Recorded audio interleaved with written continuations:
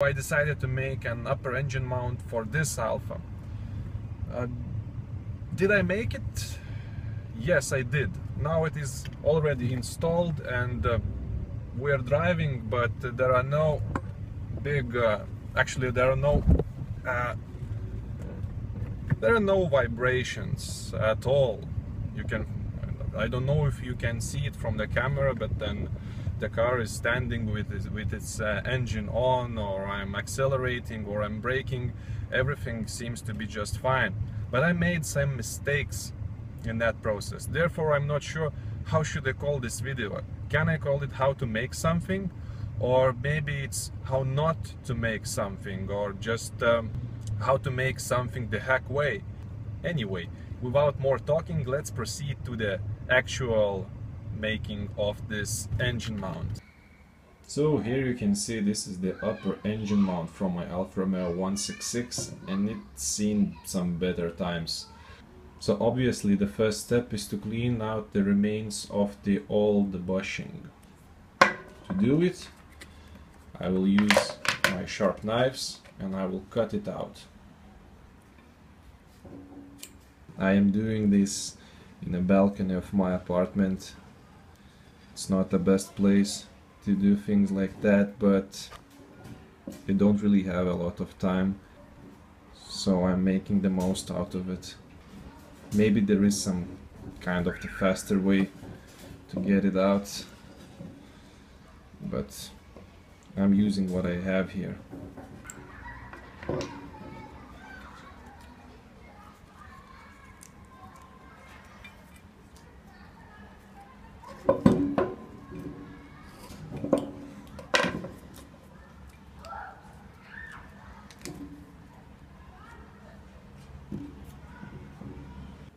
Now anyway, I see that I don't have proper tools to remove all of the old material, all of the old rubber,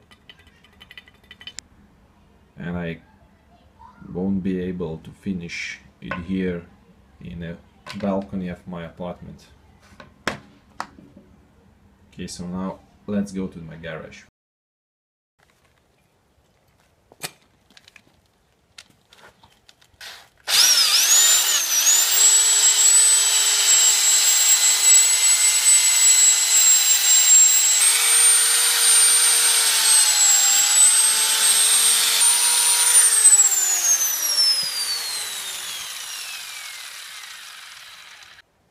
This is how it looks when I cleaned it out. It's not shiny, but in my opinion it doesn't have to be. And now I need to clean the other part.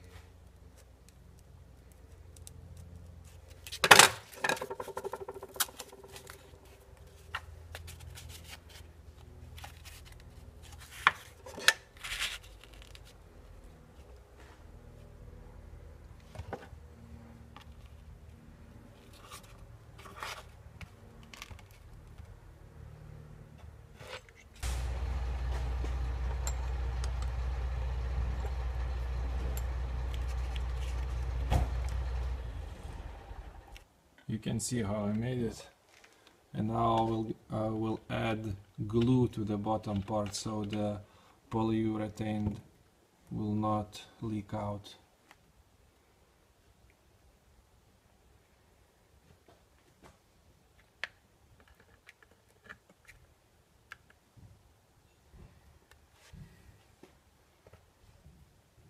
That's it. Now I need to let the glue dry.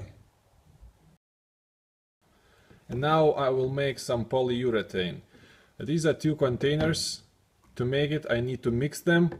The first bottle says all the instructions, so I need to measure out the required amount of both parts into separate containers and then pour part B into part A and mix, avoiding as much air entrapment as possible, paying particular attention to the bottom and sides of the mixing vessel. The mixed material should then be carefully poured into the mold.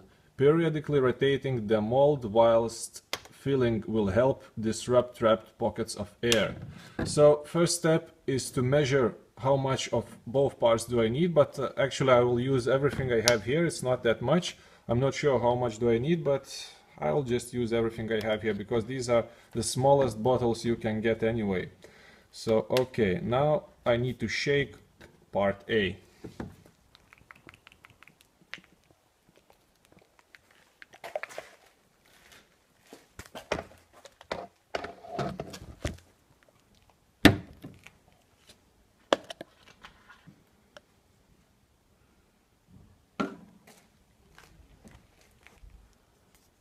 Now part B. And pour part B into part A and mix.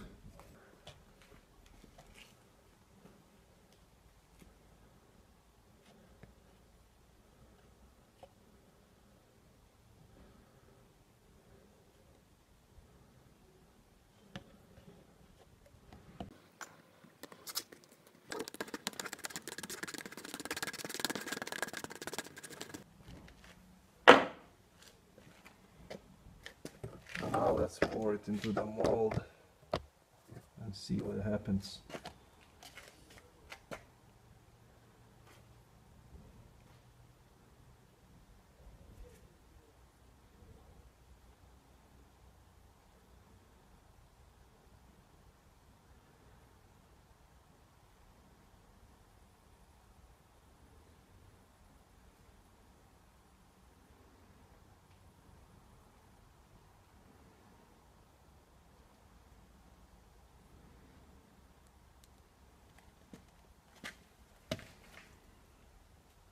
I needed only like half of that.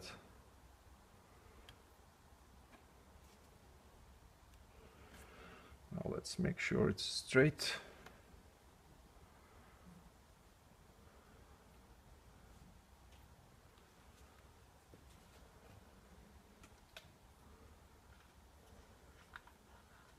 So pot life at 20 degrees Celsius of this thing is 8 minutes.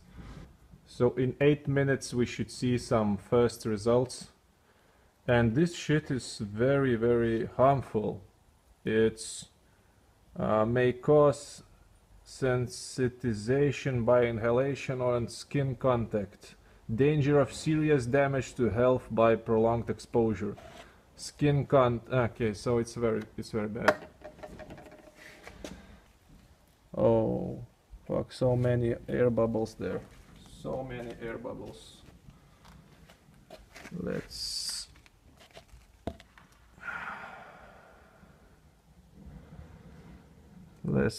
mix it. Maybe I can get at least some of the air bubbles out.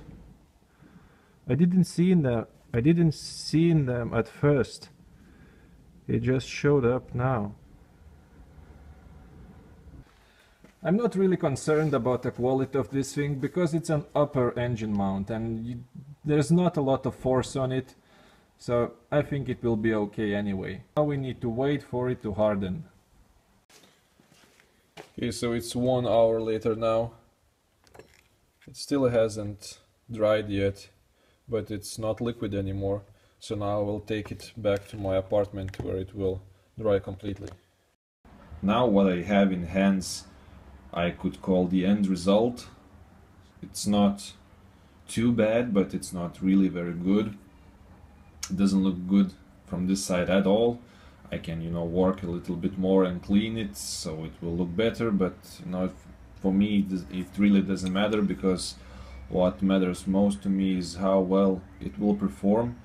There is some flex in it, as there should be, but it's much stiffer than the rubber bushing which was there before this one, so it might requires some adjustment. I might need to make it thinner, you know, to make it more flexible. And yeah, you can really take lessons from here. Lesson number one is that you need to pay more attention to the air bubbles. I didn't really pay a lot of it when I made this bushing, and result is that actually there is some air bubbles trapped there, and especially on this side.